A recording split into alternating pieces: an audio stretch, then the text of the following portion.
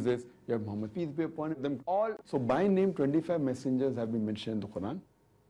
But the Quran also says in Surah Fatir, chapter 35, verse 24, that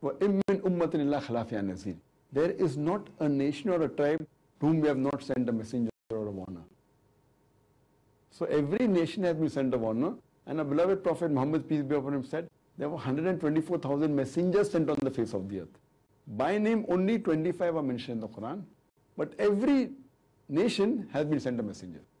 Messengers, the main role is to get them closer to the commandments of Almighty God. So the common thread is there in the Semitic religions.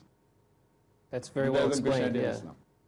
Very non-Semitic religions also there is, but it's not as clear as that. There has been a lot of research done as far as Christianity, Judaism, Islam is concerned.